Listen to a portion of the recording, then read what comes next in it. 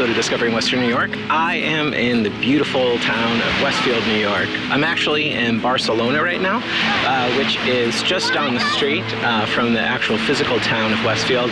It's a really beautiful place, and we're going to show you the Barcelona Lighthouse. I'll show you the beach here, and a great crafts fair that the YWCA put on.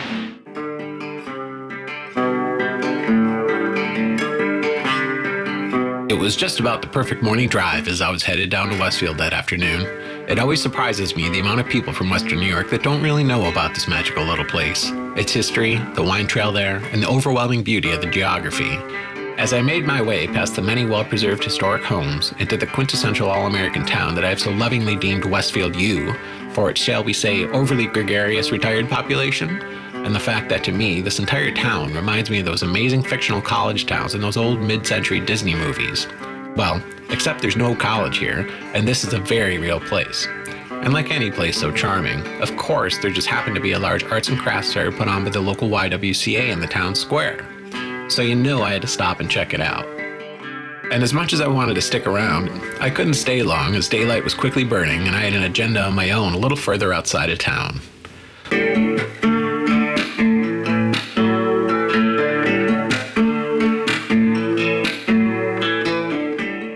Barcelona Harbor encompasses a rocky-shored beach, the Barcelona Lighthouse, the actual harbor itself with a modern boat launch ramp, and a little street that runs parallel to the beach that has a few restaurants and a fishery. The harbor is located just north of Westfield off of Route 5, or you can take exit 60 off the I-90 as the thruway exit puts you practically at the harbor itself. For a few centuries, this harbor was a launch site for people traveling deeper into North America. Over time, it became developed as a commercial fishing harbor as we soon learned from our friend Chris, whose family had been commercial fishing the harbor since the 1940s. They're actually, Barcelona for history used to have, about 3 or 4 fish houses. It did? Yep. Well, because in that day and age. Yeah, there's a lot more commercial. Commercial was what the harbor was built for. Okay, so it was built for commercial fishing. Commercial fishing, yep. I think there was actually 12 boats that fished out of this harbor at one point in time. Was it really? Yep. Holy cow, are you the only one left? There's 2 of us. 3 licenses. My son has one also. One of my favorite quotes of all time is by William Morris. He wrote, "Nothing useless can be truly beautiful."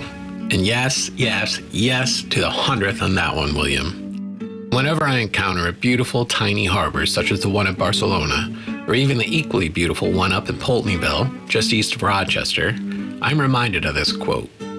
For as much as these harbors have now turned mostly recreational, at one point they mostly served a deeply pragmatic purpose. And being from such a deeply blue-collared, hard-working, pragmatic town such as Buffalo, New York, nothing makes me happier than what I call purposeful beauty. The type of beauty that can only come from something being well-loved and well-worn over decades, or even centuries. And there aren't many things in this world that, to me, are more beautifully loved, worked, or worn than small fishing harbors. It's what drew me to New England the moment I stepped out of the car in 1998 that set me off on a journey of discovery that I'm still on today. And what more could you want from a harbor like Barcelona, you ask? Well, how about a one-of-a-kind, iconic lighthouse? So I just walked about a quarter mile up the street. Now I'm at the Barcelona Lighthouse. If you've ever been through this route, of course you've seen the lighthouse, but what you haven't seen is inside. Let me just read this a little bit before I say, I don't want to misquote this. Sure. The interior staircase is wooden, and it's anchored to the tower walls, and a single wooden central support beam, which is this piece right here, this support beam here. Right. And the number of steps to the lighthouse, to the light platform is 50 feet, 50 steps. Okay. The base diameter where we're standing is 22 feet. This beautiful flagstone. The construction is native rough cut fieldstone with a lime-based mortar. Nice. Just, you know, actually I may have said 40 years, but it was only 1829 to 1859. That's only 30 years. Wow. That's nothing, no, really. I mean, no. lighthouses aren't used for hundreds of years. What a beautiful little archway, well, too. that was changed. That was added. Last year they were having bricks fall out, but they made they vaulted it for taller people. Wow. It's so beautiful to see the stonework. I know.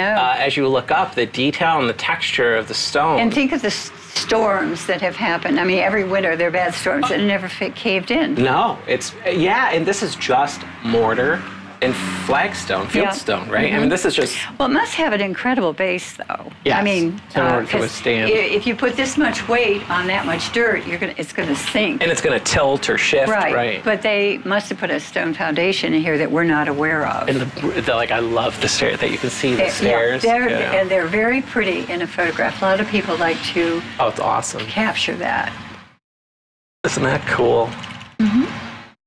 What a neat job. That's a nice, you know, that's a nice way to spend your Saturdays, right? I like it. It sure is.